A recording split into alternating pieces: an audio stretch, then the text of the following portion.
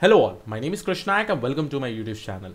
So guys, we are into the second tutorial of reinforcement learning, and in this particular video we'll try to implement a simple reinforcement implementation where we'll just try to create a small application. It will be hardly 2 to 3 classes. We'll just try to write a very basic code and see that how reinforcement learning can be implemented. Okay, if you don't know, as I said, this is my second tutorial. If you have not seen the first tutorial, this is what the first tutorial is, that where I've actually explained about what is reinforcement machine learning. And if you don't know about reinforcement machine learning, guys, as we know in machine learning, we have supervised, unsupervised and reinforcement. Supervised and unsupervised, I have been uploading a lot of videos in my YouTube channel. Reinforcement learning is a complete different section, so I've created a separate playlist for this. So please make sure that if you have not seen the first video, I'd suggest just go through this particular video. Here I've taken an example of AWS, but the implementation wise, the basic theoretical understanding has been clearly been made in this particular video. Now in this video, we'll try to just implement a simple reinforcement learning application with the help of Python code. Okay. Before going ahead, guys, you need to really understand the smaller components of the reinforcement learning, right? What are the important components? I'll not say smaller, but the most important components. That is agent, then you have environment. Now, based on the environment, the agent takes a specific action, and based on this particular action, the agent receives a reward. Okay. It may be a good reward, it may be a bad reward. And whenever the agent is receiving a reward, the state of that particular agent may also change. Now, considering this, we will just create a smaller Python application which will be able to learn in this specific way. I'll not say learning also, but at least implement this part where it is at least receiving a reward, a different kind of reward, a positive reward or a negative reward based on some specific action. That is what we'll try to create. We have a lot of frameworks in reinforcement learning, which I'll also be trying to upload in my future videos. Now let's go ahead. What is the anatomy of agent? So first of all, we'll discuss about this particular agent. Okay. What is the anatomy of the agent? You can see that the entities in RL world, that is the reinforcement learning world, are the agent class. What is this agent class? What is this agent class? It can be a thing or a person that tries to gain rewards by interaction. In practice, the agent is a piece of code that implements some policy. Okay. Agent is nothing but it is a piece of code which will be implementing some policy. I'll discuss about this policy, what it is, but you have to really remember this, what it is. It is just an entity. In short, you can say that agent class is just like an entity. It is just like a piece of code that will be implementing some policy. Okay. The next thing after agent, the next thing we need to understand is about the environment class. Now the environment class, it is a model of the world that is external to the agent. Like suppose if I'm walking in the road, right? Road is the environment. I am the agent. Okay. It provides observation and rewards to the agent. Suppose I am the agent, I'm walking in the road. Suddenly there is a turn in the road. Then obviously by seeing that particular environment, I will take a turn in that specific road, right? So that is how an agent also learns. And if I'm turning in the right position, I'll be able to reach my destination very quickly, right? And that is how in the reinforcement learning also similarly the agent will learn. Okay. So let's write our first RL code. Okay. Now, first of all, what we'll do is that we'll try to create a class environment. So here we have created a class sample environment. And remember guys, this is just basic Python code. Reinforcement learning is more about Python code, guys. Just simple implementation. We just need to find out the way that how we can train the agent, how we can capture the new environment, right? And based on that, what kind of reward we can actually provide it to the agent itself. So here we have created a simple class which is called as sample environment, and inside this we have a constructor which is called as init. Okay. Now this constructor, it is defining a variable which is called as steps underscore left is equal to 20. This basically says that probably suppose if I'm designing a game and it needs to be completed in 20 steps. So that is what I have actually kept over here. Just think in that specific way. Okay. In this problem statement, I have actually kept a variable which is called as steps underscore left, which is just like 20 value. This is like the maximum number of steps in this the agent can take agent can basically take in order to gain the rewards. Okay, you can think in that specific way. The next thing is that here you have a function which is called as, we have defined a function inside this environment which is called as get observation.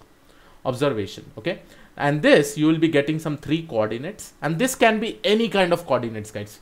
Not only 3, you may also be getting 4, you may be getting 5, you may be getting 6, anything, right? So this information is nothing but the information regarding the environment.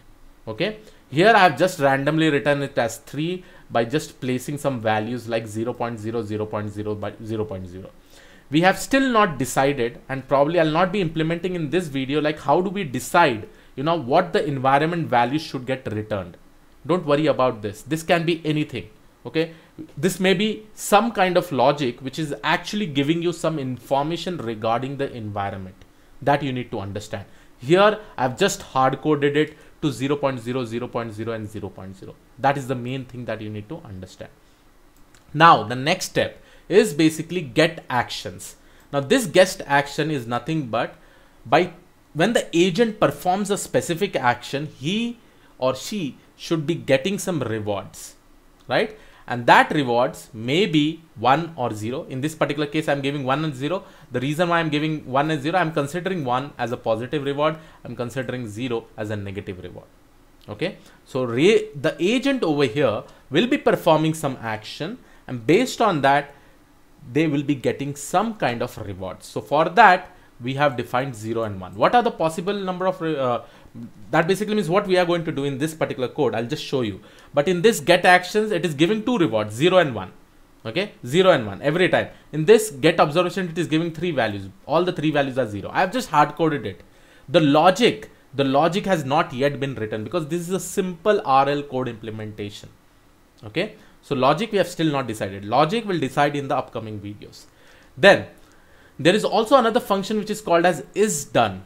Is done basically means when the step left will get completed, at that time we will try to send a boolean value from this function. Suppose if the steps has been completed, we should basically send some boolean value saying that yes, the steps has been completed.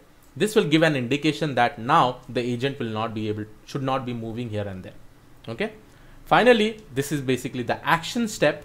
In the action step, first of all, whether the agent should take an action or not. How it will check? First, it will call this particular function. It will go and see whether the step is there any steps left. If it is not left, then only it will raise an exception saying that the game is over. If it is left, it is just going to decrement that particular steps. Okay, and then it is returning some random value. Okay, this is just a simple implementation. Now this was with respect to your environment. The same thing I've explained it over here. Okay, so you can see that the step functions accept environment instances as an argument and allows agent to perform the following actions: observe the environment, make a decision about the action to take based on the observation, submit the action to the environment, get the reward for the current step. Okay, now one more thing I really want to specify basically about the class agent. Now we have seen about the class environment, right? We have defined about this class environment, and we have covered almost everything. Now with respect to the agent will definitely be performing some kind of, will be implementing some policy. Now what is this policy? Okay, so here you can see in agent we have defined initially the agent the rewards that is basically been assigned is 0.0. Okay, now the agent will be doing some it will be taking some movement based on the environment. It will be doing some kind of task based on the environment. So you can see that observe the environment. First of all, it will observe the environment, then it will make a decision about the action to take based on the observation, and then submit the action to the environment, and then he will be getting the reward. Okay, so similarly we'll be defining over here, this is my function, that is step. Over here we are going to take the sample environment object, then we will get the observation. Okay, this particular observation, how we are getting it, don't worry about it. Over here we have just hard coded it, right? So I'm calling the get observation. Here you'll be getting 0 0 0. You can see that I'm also printing this.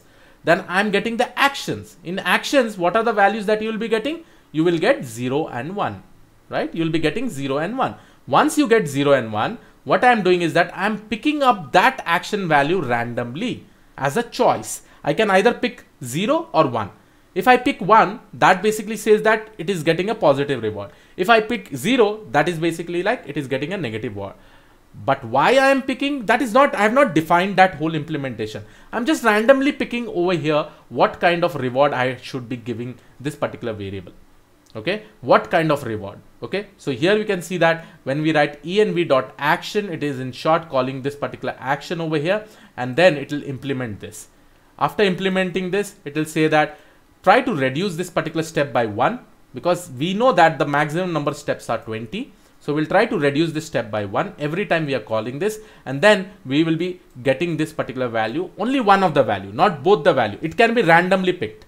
Right now, again, I'm telling you guys, here we have not written any logic. Logic is just like we are randomly picking up the rewards, right? Usually what happens is that when I call this get action or when I call this action, there will be some implementation. And if the decision of the agent is correct, then only we should be providing the positive rewards. Okay, otherwise you'll be getting the negative rewards. Here we have just randomly taken this. So finally we'll get that particular reward, and finally we'll be adding the reward. After we call this agent functions, you'll be able to see in this, right? When I'm calling, first of all, I'm calling environment, I'm calling agent, and then I'm calling this. Then internally you can see that when env.is_done, we are calling this agent.step. This agent.step is nothing but this function. And this in turn will be calling all these particular functions, right? So like this, for how many number of steps it will happen? Let's see how many number of steps. Suppose if I start over here, I'll say I is equal to 0. Okay. And then every time I will increment I is equal to I plus 1. And then I'll print I. Okay. I'll say that, okay, this is my steps. With some value, okay, and then I'll write dot format, okay, and here I'll write like this. So it will say step 1. After step 1, what will happen? We'll call this function. This function is calling this one, right? And inside this we'll get the observation, and we are printing the observation. See, I'll print over here the observation, right? And this will be 0 only because I have not written any format, right? This will always be 0. I cannot change that. What will be the action? The action will also be like 0 and 1 because here we have not written the whole logic, right? This is just that we want to train it for 20 steps and it should be able to get maximum number of rewards. Okay. And then you will be able to see we have done this, we have done this. So let me just execute this. Let me just execute this. Now here you'll be able to see, guys. See, in the step 1, the observation is written this. Okay. We'll also try to calculate the total reward and we'll try to print the total reward every time. Let's see. So here I will say that my, okay, total reward, okay, is nothing but by a placeholder dot format, okay, and I'll say self dot total reward. Okay. So after every iteration, I'm probably trying to print it. Okay. Now here you'll be able to see, guys, see. The total reward over here is 0.351. Then it became total reward 1.193. After step 3, it became 1.64, 1.906, 2.481, 3.46, 3.84, like this. Finally, you'll be able to see that the total reward that we got is 11.567. And every time it will change. Every time whenever I execute this, it will change. Now this time I got 10.7. Okay. Let me just execute it once again. Then this time I got 7.1186. Okay. Then this time I got 8.28. Again, we are running it for 20 different steps, right? And obviously our application should be trying to move towards that part from where it will be able to get the maximum reward. But here, that all things are not happening, but at least we are accumulating the rewards based on the environment. So I'm saying you that this is the basic RL implementation code. In the upcoming videos, we'll be seeing various frameworks, like how will we decide that, how to get this observation, how should we decide to give the rewards or not. All those things will be implemented in the upcoming videos, guys. But this is just an example of simple reinforcement learning implementation. So I hope you like this particular video. This is the tutorial 2nd. I'll soon be coming up with tutorial 3rd, where I'll be discussing about different frameworks in reinforcement learning, and it'll be pretty much amazing since I've been exploring for many months and finally I got a chance to upload all these videos. So please do subscribe the channel, and yes, I'll see you all in the next video. Have a great day ahead. Thank you and all. Bye bye.